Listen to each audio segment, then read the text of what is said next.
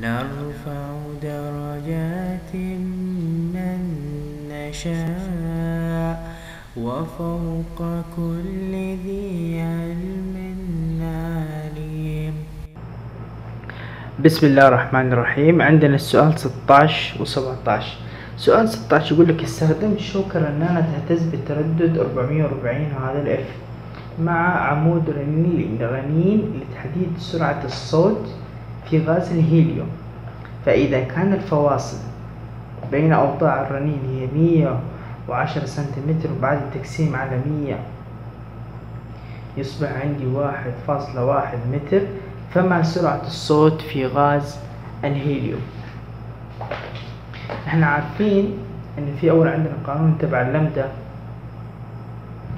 2 ضرب ال بي ناقص ال اي، صح؟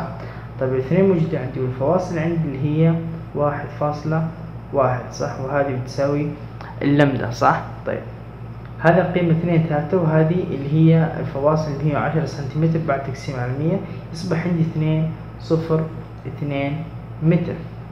اتفقنا؟ حلو. عندي قانون اللمدة اللي هو السرعة على التردد، وبعدين عندي أن السرعة بتساوي اللمدة على ضرب التردد.